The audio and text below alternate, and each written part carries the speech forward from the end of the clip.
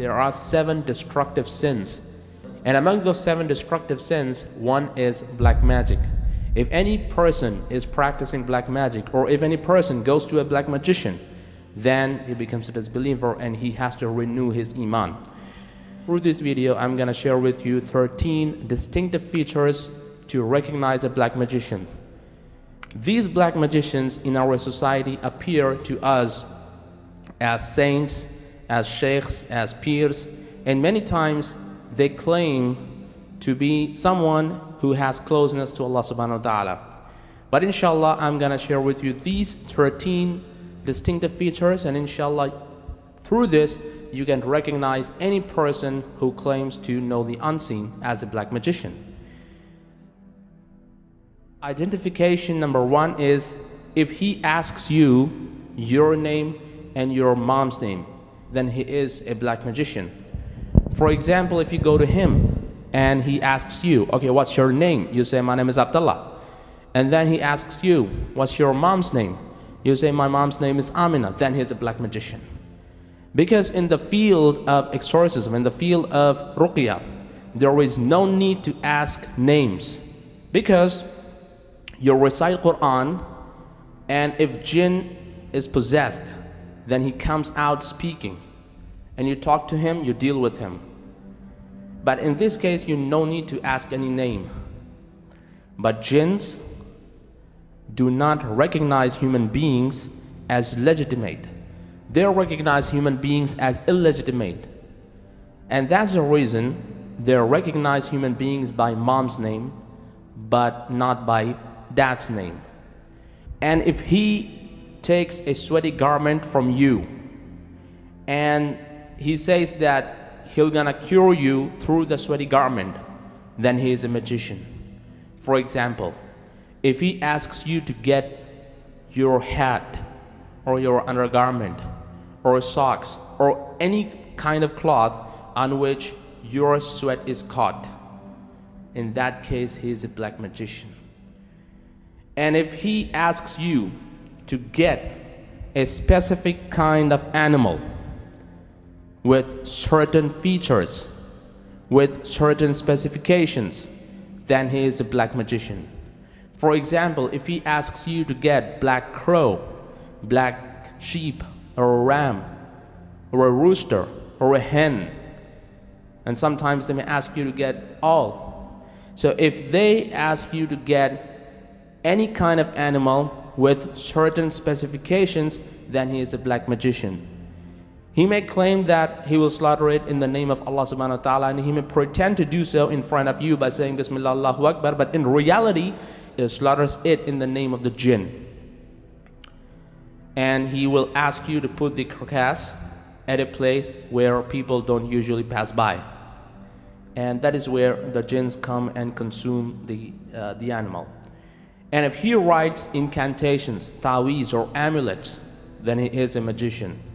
For example, he writes to you a ta'weez and tells you to wear it, and he tells that if you do not wear it, then you're gonna be in the trouble, then he's a magician. If he gives you ta'weez, then he's a magician. And if he recites unclear incantations, then he is a magician. For example, he says, Bismillahir Rahmanir Rahim. He recites something which is unclear. Or sometimes they say, Bismillahi wa bi rasulihi wa bi Jibril wa bi Mikal wa bi Israfil wa bi Sarsarubi wa bi Sahsarubi wa bi Shamsarubi. So these kinds of unclear incantations, then he is a magician. And if he gives you a piece of paper, especially which contains squares within which letters or figures are written, if he gives you these kinds of incantations on which you find squares and lines and pentagon, hexagon, and all the symbols, and he writes something in it, then he is a magician. And if he instructs you to be in a dark room for a certain period of time and do not talk to people for this certain period of time, then he is a magician. For example, he may tell you not to talk to people and be in the dark room for 3 days, 5 days, 7 days, 11 days, So if he tells you to be secluded, and if he asks you to do certain kind of rituals in the dark room, then he is a magician. In the same way, if he instructs you to not to touch water for a certain period of time, then he is a magician. He may tell you not to touch water for 3 days, for 5 days, for 7 days, then he is a magician. And if he gives you something to bury in the ground, then he is a magician. For example, he may give you a piece of paper and tells you, okay, take this and burn it in front of your gate. Or take this bag and burn it somewhere where people don't usually pass by. And if he gives you something and tells you to bury it in front of your neighbor's house or your relative's house, then he's a magician. In the same way, if he gives you pieces of paper and asks you to burn it in the morning or in the evening, then he's a magician. Usually they give incense sticks and they ask you to burn it in the morning and the evening, and they tell you burn it in the after Fajr and after Maghrib and after Asr, and they give you certain time and certain period and duration, then he is a black magician. And if he murmurs unclear words, then he is a magician. He may say, "A'udhu billahi minash shaitanir rajim, bismillahir rahmanir rahim, alhaakumut takasur," and he recites something, and he rises again, and he goes back and he rises again, then he is a magician. If he murmurs unclear words, then he is a magician. And if he informs you your name, your town's name, and the purpose of the visit, then he is a magician. If he claims that he knows unseen, then he is a magician, because no one knows unseen except Allah subhanahu wa ta'ala. And if he claims to know the unseen, then he is a magician. At the time of Ahmad bin Hanbal rahimahullah alayhi, a person challenged that he knows the number of grains in your bag. And when he came to the town of Ahmad bin Hanbal rahimahullah alayhi and said that I can tell the number of grains in your bag. So everyone came with the grains in their bags, and he, as per the challenge, he said your bag contains 100 grains, 200 grains, 500, 1,000.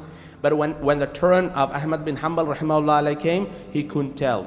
So Ahmad bin Hanbal rahimahullah alayhi refuted him and said that if you don't leave this place, I'm going to inform the Khalifa. So when people came to Ahmad bin Hanbal rahimahullah alayhi and asked, how could he not tell about the grains in your bag, and how could he tell about the grains in our bag?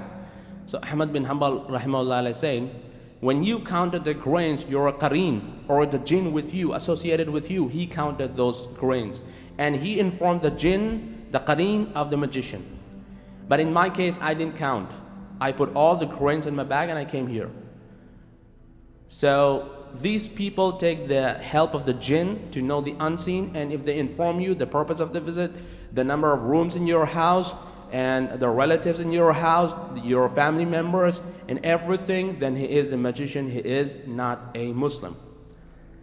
If he writes broken letters on a piece of paper or a plate made of white porcelain and instructs you to dissolve the writing in water and drink it, then he is a magician. It's normal. It's normal in my place in India.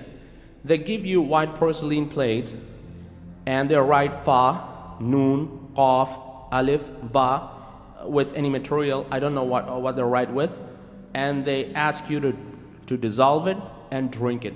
And alhamdulillah, when I posted about these 13 distinctive features on my Facebook page, a brother messaged me saying that alhamdulillah, he had these pieces of papers with him, and his murshid asked him to dissolve it in the water and drink it every day, and he drank the same day. But when he came to know about this, alhamdulillah, he quit. And it's my request to all of you that if you come to know about the things, that please quit the things, and if you continue with the things, then you're gonna not enter into paradise. As Prophet Muhammad sallallahu alaihi wasallam says, that if you go to a person who claims to know the unseen, and if you believe in him, then you have disbelieved in my prophethood.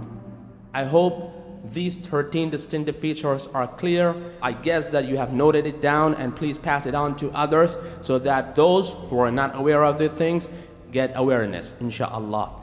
Assalamu alaikum wa rahmatullahi wa barakatuh.